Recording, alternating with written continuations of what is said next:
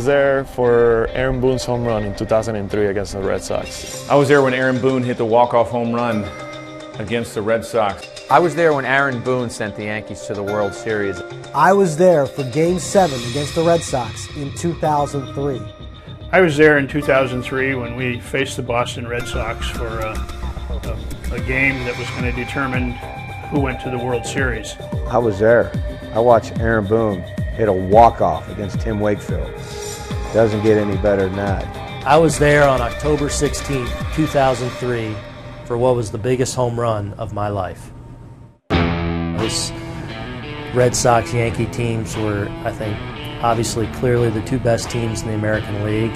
It was just an incredible year, incredible season. The fight with that particular team was nothing I could describe. It's the first time I really thought momentum in baseball was out the window. Each time you thought, man, we got a big win, the other team would come back and knock the other down the next day. That was a very intense game, and actually the series, for that matter.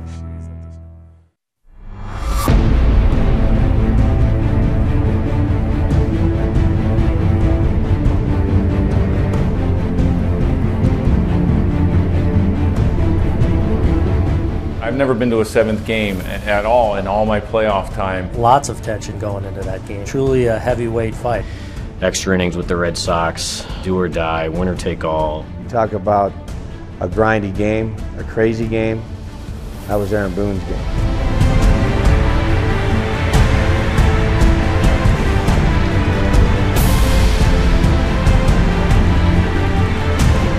That night got off to such a tough start for us with Pedro really dealing. It was a night that didn't start out real well for us.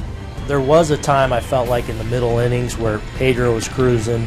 They ran out to like a 4-0 and then a 5-1 or 5-2 lead. It didn't look very good, but then all of a sudden you got the feeling that Pedro was beginning to tire a little bit. They'd made a huge mistake, I think, earlier. They left Pedro Martinez in. That was the year the Red Sox didn't have the conventional closers, so their bullpen was a little different. We started to have some better at-bats against them. Before you know it, we string those hits together. Jeter flies into right, Nixon back. On the run, it's over his head. Jeter will dig for second and hold there with a double. Into center field, Damon will play it on a hop. Jeter will come to the plate. It's a two-run game. Ripped into the right field corner fair. Bernie Williams will dig. It's a ground rule double. It's second and third. Pedro, had really had a ton of success in his career against Jorge. Neither guy sort of liked each other, and they had been at each other several times during the course of the year and during the course of their careers. Pedro pitching to me tough inside all day, and I was looking for a pitch inside. Swung on and hit to shallow center field. It is a base hit. One run scores Bernie. Here's Matsui. He scores. Posada goes to second with a double. It is a two-run double by Posada.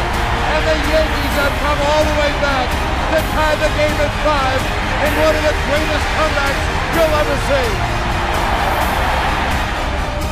Nobody at second base, and I was able to sneak into second base with a double. I probably swung at a ball, but I got lucky.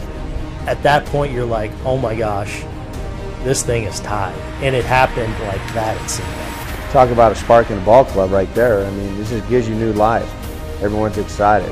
I thought the stadium was going to fall down when Jorge Posada blew double and created this amazing comeback. That was unbelievable because that was the culmination of, oh my gosh, it's a brand new game now. It's a thrilling moment for Posada to be able to do that, especially in a playoff game like that with the situation, our backs to the wall.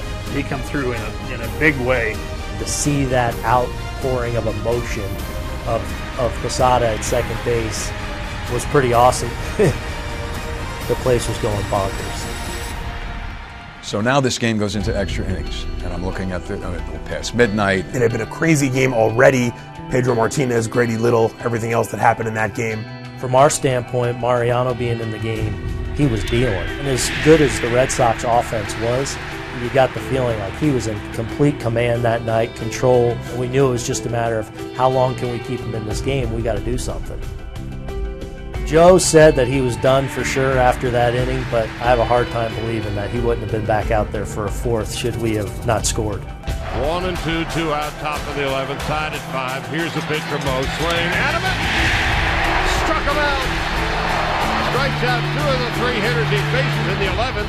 I hadn't had much success off of Tim, but I remember, knowing I was leading off the inning, so when the inning ended, running off the field, feeling like I was going to do something. And when I was on deck, I was considering taking a pitch. And as I was walking up to home plate, I just said, just get a good pitch to hit. Don't overthink this. Turned out to be the first pitch. Got a pretty good piece of it. His first at-bat of the game. There's a fly ball deep to left. It's on its way. There it goes. And the Yankees are going to the World Series. Aaron Boone has hit a home run. The Yankees go to the World Series for the 39th time in their remarkable history. Aaron Boone down the left field line. They are waiting for him at home plate, and now he dives into the stone. The Yankees win it 6-5. Ball game over. American League Championship Series over. Yankees win. Yankees win! Aaron Boone had been having as bad a postseason as you could possibly have. He was the last guy you'd think would get up there and hit a home run. Wakefield had been very tough on us throughout the year, and all of a sudden there's the ball going to the left field seats. It was a shocker. I remember two things. I remember looking up to see that ball travel, and I said, that ball's out of here. And then I remember looking at the mound to watch Tim Wakefield, and he had looked out to left field, and then he had looked down. So I said, yes, what I saw was right, because this ball is out of here. To this day, I clearly remember seeing that ball going into the stands very clearly. You just saw another one of those typical celebrations at Yankee Stadium. It was almost like one continuous sound throughout the stadium for what seemed like an eternity. When it disappeared into those seats in that late evening, it absolutely electrified all of us. Boone with the ability to just dance around the bases and put himself next to the likes of Bucky Dent with that home run. It's a very foggy memory in my mind. There's moments in your life that you can recall kind of photographically. That's not one of them for me. I learned more from watching people's reaction from the video of it. There's about a 30-minute period in there where it's not something I recall vividly. With one swing, the man became part of Yankee lore forever, and he'll be invited to every Old Timers Day for the rest of his life. Aaron Boone able to be another part of Yankee history that very few players have been able to be a part of. A friend of mine who was my colleague at the Hartford Courant, Dom Amore, wrote a terrific lead for the fans in Connecticut saying, okay, now you have your Bucky Dent to hate. It was just one of those games where I just remember that I was so happy, so excited when we won. I tell you, it was as exciting a moment as I've ever had. One of the most gratifying things I've ever witnessed. It'd be one of those games where you'll never forget about. Within one swing of the bat off of Tim Wakefield, all was right in Yankee land. Derek would used to say, even during the regular season, he's like, the ghosts will show up occasionally during the regular season, but in the postseason, they're definitely out. It certainly made you think of it there.